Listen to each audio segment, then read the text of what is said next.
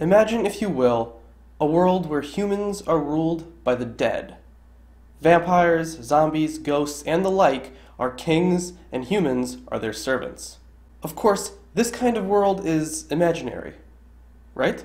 Of course, when someone is dead, they stay dead. No afterlife, no souls, just the lifeless husks of meat and bones that used to belong to somebody. But this kind of world, where humans are ruled by the dead, isn't so far from the truth.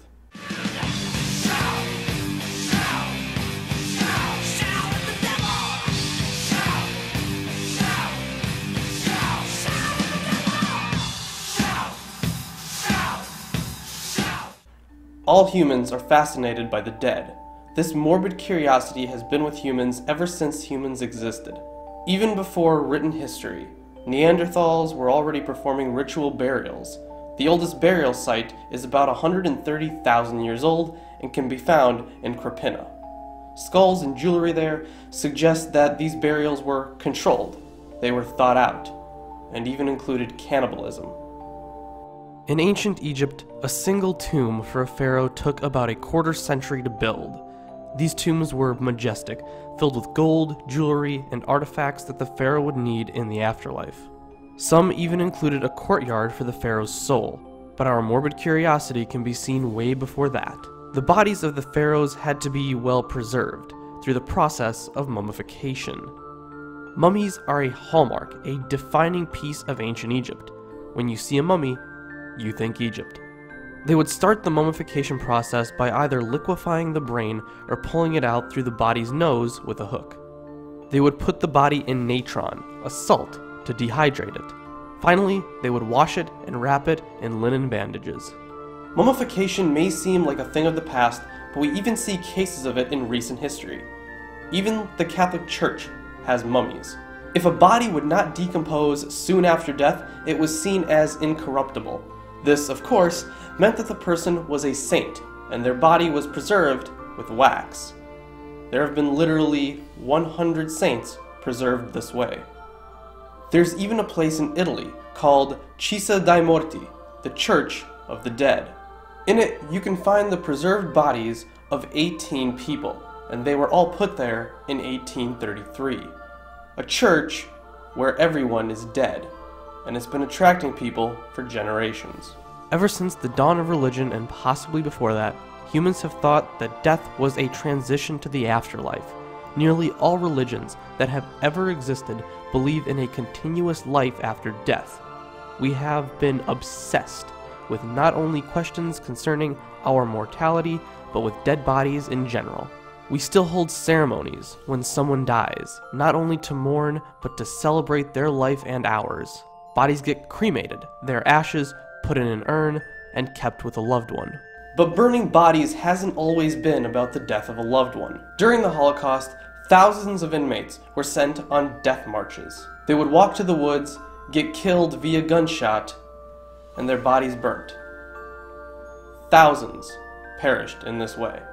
The ashes and smoke rose into the air and spread across the planet. Probabilistically speaking, you're made up of some of their atoms. So, think about that while you try to sleep tonight. Many cultures around the world practice the veneration of the dead. Veneration of ancestors is quite prevalent in Madagascar.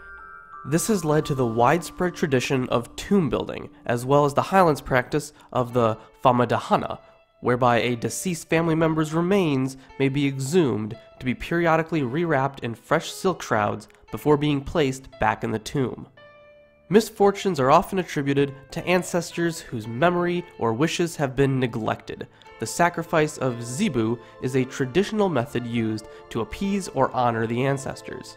Small everyday gestures of respect include throwing the first capful of a newly opened bottle of rum into the northeast corner of the room to give the ancestors their due share. It's not only that the dead have been revered and praised throughout history, but many former kings and leaders have even been deified. The Egyptian pharaohs, for example, were seen as gods in their culture. The Egyptians believed that even after death, a pharaoh would lead them. This is why the pharaoh's burial was so grand and completed to perfection, to please him in the next life and ensure his immortality to protect his people. A dead leader with political power. This kind of system, where the living are ruled by the dead, is commonly referred to as a necrocracy. In TV, card games, board games, and every other aspect of popular culture, necrocracies are seen as undead governments, where things like zombies, liches, and vampires are heads of state. Angmar from J.R.R. Tolkien's world is ruled by its Witch King, a wraith. He had a few lesser ghosts under his command, but his forces were mostly hillmen and orcs. The batshit insane Helmacrons from Animorphs, for example, are led completely by the dead. Not the undead, the dead. They believe that the most important thing for a leader is that they make no mistakes. So as a result, every Helmacron in a position of authority is ritualistically executed as soon as they're elevated to their position. Sadly, those things aren't real. So the most we can do is have a dead person with political power, holding an office and being internationally recognized as one of that country's politicians. In 2010, Carl Geary ran against Barbara Brock in the mayoral election of Tracy City, Tennessee. A month before the election, Geary had passed away due to a heart attack. The story was covered and discussed many times before Election Day, so most, if not all of the town knew that Geary had died. He still won with an overwhelming lead. Geary had taken the election 285 votes to 85. Perhaps it was out of respect, but one person was quoted saying, "I knew he was deceased. I know that sounds stupid, but we wanted someone other than Brock." Geary obviously didn't get the position.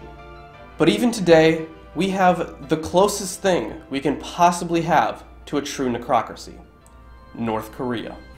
Christopher Hitchens famously referred to North Korea as a necrocracy, and ever since then, people have been referring to it as such, as to insinuate how completely and utterly ridiculous their government is. While Kim Jong-un is their leader by all practical purposes, their eternal leader is his grandfather, Kim Il-sung, who died in 1994, still listed as the chairman of the republic. His son, Kim Jong-il, still holds office as well, even though he died in 2011. He's the general secretary for the Workers' Party of Korea.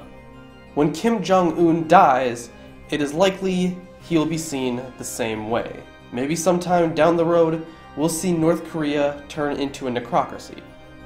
But that's unlikely. Even though North Korea is a place where the dead can have political power, there are still plenty of positions for living people. More people have died than are alive today. For every living person, there are 15 people that are dead. Most of human history is lost. We don't know anything about any particular person that lived before written history.